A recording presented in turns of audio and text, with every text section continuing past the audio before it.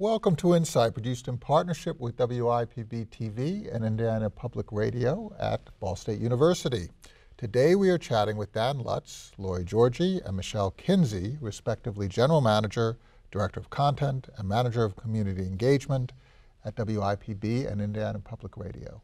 They have generously agreed to share some of their experience with us. I'd like to thank you all for joining us today. Thank you for having us. Thank you. Public media is so important, particularly in a place like Muncie in this county. Talk about the origins of this station, which are so very interesting. In 1970, a group of women in the community were anxious to get a television station for educational programming within Muncie. And there were stations that had already opened up in Indianapolis and Fort Wayne, but the signals really weren't as strong in Muncie. So they approached one of our affiliates, the Don Burton WLBC TV, and they started the EICTV. And they started that, and then a year later, they sold the license to Ball State University. Ball State University went on the air in Halloween of 1971. And what was their motivation? Because they didn't come from the broadcast region. They were moms. Yeah, they were, and that is it. That's exactly it. They were moms who wanted their children to watch this new show at the time called Sesame Street. And so they already understood the value of this important programming for young children, and they wanted to make sure that their children, they all had young children at home, they wanted to make sure that their children were a part of that and could watch that every day. And so it just really, I love that origin story because it really just shows you the power of moms, the power of a group of people to get together and get something done for really the greater good, the good of the community, and I love that. Isn't that typically American and also typical of sort of the Indiana spirit of just sort of going out and doing something, creating value where value is needed? You just sort of, you set a target, absolutely, and then you figure out how to do it. And it doesn't matter what your background is, it doesn't matter what the impediments are, you just go, go, go. Absolutely. Exactly. And I think that has a lot to do with the rural areas in Indiana. There's a lot of rural areas in Indiana, and so they have to be creative to get what they want. And self-reliant. And self-reliant. And so I think that creates a lot of the things that you're talking about, the synergy of people wanting to do something to get something done because they live in areas that are rural. And it's very important for them to be able to do it, and they know that they're going to have to do it if they want to get it done. So in the early days, the content that was provided was very much, you function as a conduit for the national services. You still do that.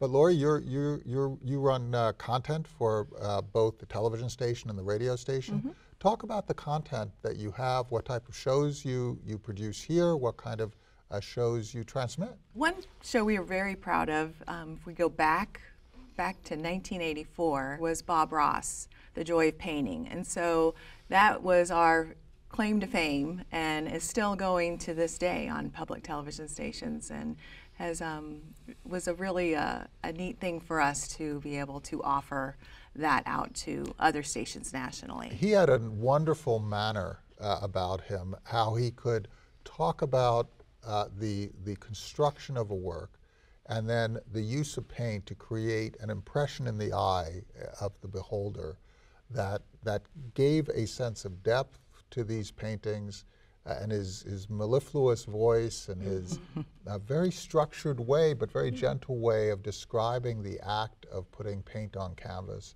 It was such an enjoyable experience, and that show went out across the nation. We also did doctor programs and a variety of programs. Front Row Center was an arts program that highlighted arts throughout the community and here at Ball State. But currently we have 3 programs that we're doing locally, and one is the Round Table. And the Round Table is hosted by Michael Hicks, and he is the director of the Business and Economics Research Center here at Ball State University. He's pretty well known throughout the state, and that is a popular show, as well as Wellness Matters. Wellness Matters is a show that we do. It is a health show, and it is hosted by Dr. Jeff Bird, who is the president of Ball Memorial Hospital, which is now IU Health. And he He actually hosted our Ask the Doctor for many, many years, and that was a live show. And now he's come back to host Wellness Matters, and that we do that as a taped show and bring a variety of people throughout East Central Indiana to come and talk about different issues. And then we do a program called Now Entering, which is our newest program. And I'm going to turn that over to Michelle because she actually was the one that kind of got it started, and it's a really neat, unique program. It is. We love it. And what it does is it allows us to engage with residents that are in the small towns in our viewing area. And what I like to say it does is it kind of shines the light on these small towns that may not get a lot of coverage otherwise. And the creativity and works of different people in those small towns. Absolutely, absolutely. But here's what takes it to the next level, Mark, in that, you know, we could obviously roll our truck up with some cameras and we could kind of determine amongst ourselves what we think those stories might be. But what makes Now Entering unique is that we ask the residents to take the ball from the beginning to the end. So they are the ones that are coming up with the stories. They are providing the photos and the videos to go along with those stories. And then our awesome crew goes to their town on a production day, and then we interview the residents on camera, and then they become the narrators for their own stories. So these are truly, you know, stories right from the residents that live there, and they are the stories that they are most passionate about. And they, you know, cover a wide range of topics, not just your landmarks and your festivals and things like that, but favorite principals and a student-run radio station and, you know, middle school kids talking about just what they do, a day in the life of a middle schooler in this small town. So it's been a wonderful experience for us, for myself as you know, a community engagement project to get out in these communities and engage with those people in the different towns, but also for us to be able to present a pledge program based on it. So it's also, we also raise money that enables us to do the next program. So it's wonderful. It's so important to the fabric of society that people get to tell their stories and get to share. And the fact is that creativity happens everywhere, right?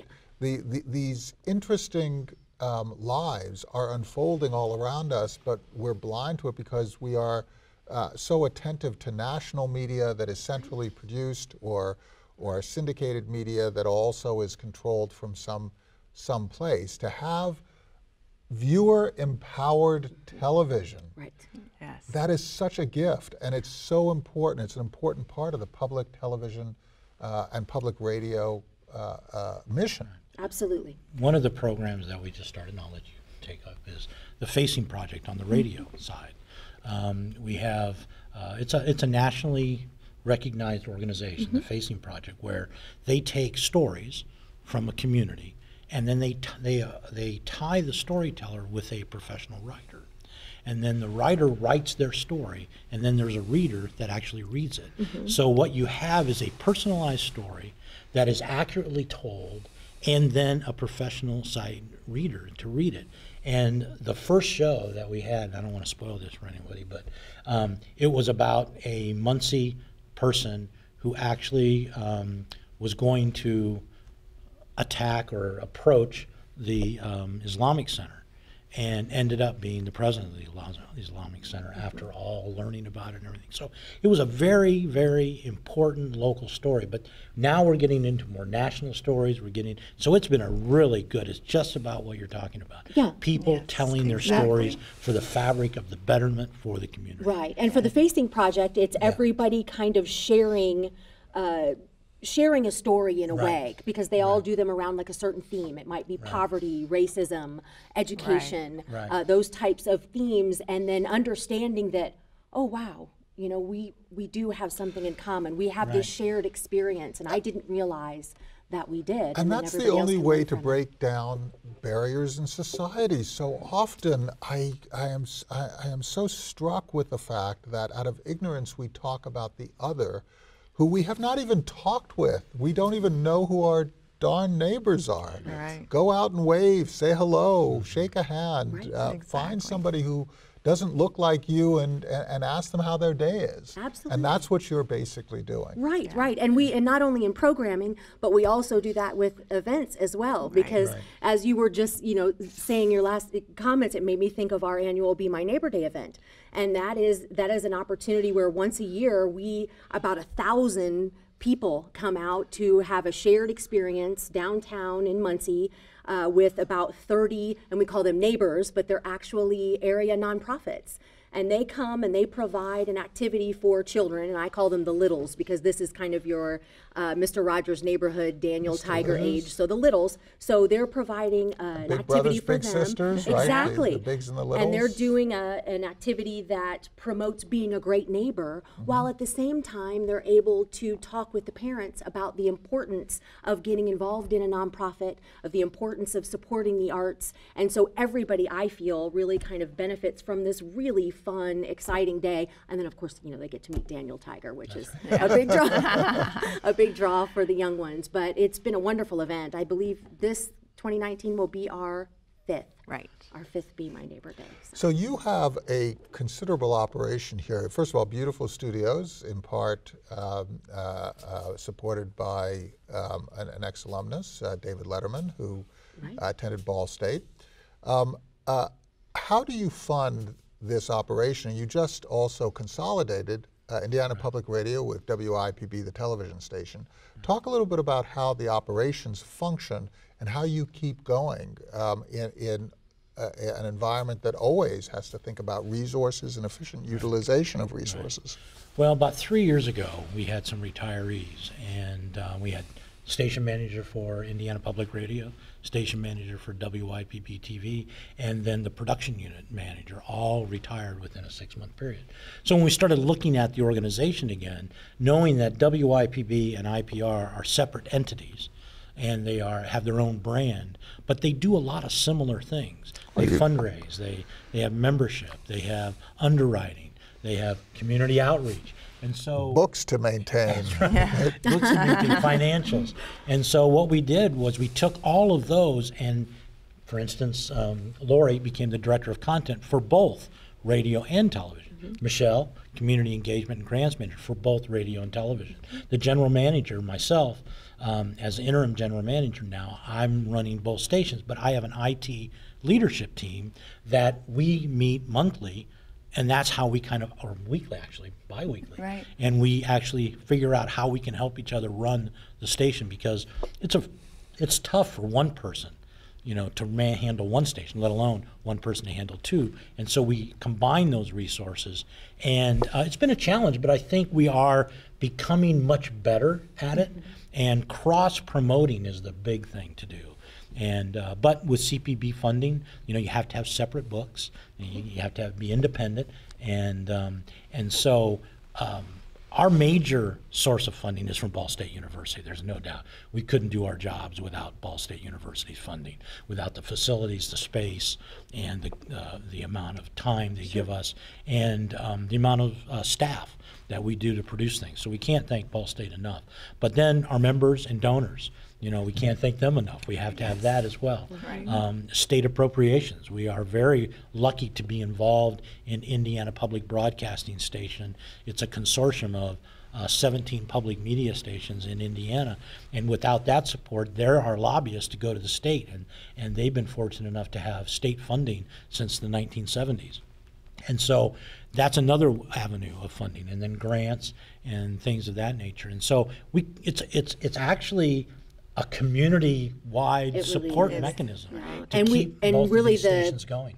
The sponsorships and underwriters. We have such amazing program underwriters and sponsors that have been with us for decades and continue to support the programming that we have. And then new people coming on board all the time because of our local projects, like now entering in other counties and the spelling bee. Particularly in a place like this where we've seen a reduction in the economic base, and we have a municipality that has urban elements, suburban elements, and rural elements. In order to provide balanced services, you need a level of sophistication, and you do this with very lean funding, and it's an all-in kind of an approach. You have each element, the individual donors are so invaluable. They also provide you with feedback. Yep. The businesses that have planted here and want to see the community strong, so important. The civic institutions, government, Ball State University, it's all part of a whole. And isn't that what creates a community, the involvement, the actual, not only talking the talk, but actually walking the talk, or talking the walk, or Exactly. Because, Exactly. Go ahead, Dan. I was just going to say, and being in our tower, if you look at our space, is that we are in a very rural area, our space. But we also are overlapped with Fort Wayne's PBS station, FYI's PBS station, and we don't, because we're in IPBS, we don't really fight over those territories. But we have a very strong donor base, even though nationally we're seeing some decline in PBS stations and radio stations that are within our budget. Our budget's not very big, and so they put those in that budget. But we've been very successful, and we'll continue to be that way. But it is a struggle. I'm not going to say it's easy. Right. And with our limited resources, we do the best we can. How do you ensure that you maintain quality, and how do you work with your various partners to build such a high-functioning team? Well, I think a lot of it has to do with hiring the right people that come in with a mindset that you're not going to be making $1 million in public television, but they have the interest of being able to be here, and they want the passion. They want to be here, and the things that they get to do. Being out in the community, learning about the community, doing the things that we do. And so I think that's part of it, is hiring the right shows in the attention to detail. That consistency is so important to quality programming. We really do have an amazing team. Yeah. We have an amazing team of people that not only, work here full time, but then also take the time to mentor and work with students on a daily basis. That is one of the great advantages that we have of being located on a university campus, is that not only do we get to do all of this awesome stuff, but then students on campus get to be a part of it as well. There aren't a lot of students that can say, once they leave Ball State University, that I worked for an award-winning PBS station or an award-winning NPR station. And that's amazing. And many of those students are hired. So they're actually getting paid to be here. And then we have a lot of students that are in an immersive class. So they're actually doing projects that will go on our air. Wonderful. We have two really big immersive learning projects now. One on the WIPB side, which is called Cardinal Cinema, and one on the Indiana Public Radio side, which is called The Scene. And they are totally student-produced programs. The Scene is a weekly hour program, and the Cardinal Cinema is actually a class for credit that Chris Fluke, who's the instructor, an immersive learning guru, I would say, here on campus. And he recruited 30 students for our first class. And what the students do is they actually write the scripts, they present them to Lori and I and our program manager at WIPB, and then it's kind of like what they do is they pitch their story to us that they then write and then they produce, and then we air them. So are these news stories, or No, what they're documentaries. Short films. Usually And a short documentary films. and 2 short films. That's wonderful. And they have a budget, so they have to present a budget with us. And it was interesting this year, they forgot to put the awards budget in. So we gave them the awards money. But they do a budget, they have to schedule their own vans, they have to do all this thing. And then they're actually running the show. Once we approve the scripts, they end up shooting it and scheduling it. And we've had some very, very good programs on it. And it's the only one that I know of where students are taking class credit and their only job is to produce programs for their local PBS station. Now, your platforms have been traditional in terms of broadcast television on the one hand and radio on the other, but with the advent of all these kinds of devices, everything's becoming instantly available, and the web is itself now a platform, because you can, where you see it, whether it's on a computer or on a mobile device, they offer different experiences. Right, sure. How have you adjusted to now a third distribution Yeah. form. Oh, we're there. We're across all platforms. We make sure we are available on all platforms, whether it's downloading the IPR app or streaming it on the Indiana Public Radio webpage, or for WIPB when we have a Now Entering program, which we do for a live pledge night. We live stream that on our webpage and also on our Facebook page, because we found that when people watch it on Facebook, they chat with each other. So it's like a watch party, and it's a whole conversation that they're having. And so we try to make sure that we are covering, all of those platforms, and so that people can watch us whenever they want to. Innovation doesn't stand still, and you're not standing still either. No way. No, we can't. That's right. Because we wouldn't be able to do that. I think, didn't we have one Now Entering where we actually got members to call in and donate money from California? All over the country. all over the all country. over the country, because we're actually streaming it out. And so it's not just locally to this area. And that's the same with the spelling bee. We broadcast Yes. the regional spelling bee every year, and that is students, about 60 kids from schools in 6 different counties. And they come to Ball State University, the Sursa Performance Hall, and they battle it out word for word to move on to the Scripps National Bee. And we live stream that on our webpage and on Facebook. We've had people in other countries tune in for that. So it's a wonderful opportunity for us to be able to reach more people. And the thing about it is, it's such a big community event, the spelling bee. We get people in attendance Yes. at Sursa Hall, and we also get a large viewing area. And this is a 4-hour program of kids up there spelling. and so Because they are it's- good. And it is, and to have that kind of support for something like that, it's all community driven. I mean, they just enjoy the fact that they're able to see their kids and their grandkids and nieces and nephews and everybody on that platform. So. And you're making a good point. When I was working in Germany for one of the large accounting firms, one of my colleagues was from Indiana, and he was constantly looking for Indiana content. Now, it was a different era, and it's not like it is today, which is like instantaneous connection. But you serve as an ambassador for the state and the ambassador for the region, because not every person who a person identifies as coming from this area is in this area. So you become the conduit, you become the news over the fence voice for people who want to stay connected. Absolutely. Exactly. And I think the advantage is that all of our public stations in Indiana, I mean, we cover, with all of our 17 stations, 8 television and 9 radios, we cover 95% of the state of Indiana to get content. And so, and everybody is streaming, everybody has an app. So if you want to be informed about what's going on in Indiana, tune in to any of those public media. WIPB and Indiana WIPB. Public Radio. There you go. Or any of the other the other state stations that have an app or have streaming. You can find out just about everything. Well, I'd like to thank you all, Dan Lutz, General Manager, Lori Georgi, Director of Content, and Michelle Kinsey, Community Engagement and Grants Manager. Thank you so much for sharing the story of WIPB and Indiana Public Radio, and thank you so much for your insights. Thanks so Thank much you for very much. having us. And I'll show you how to download those apps. Yeah.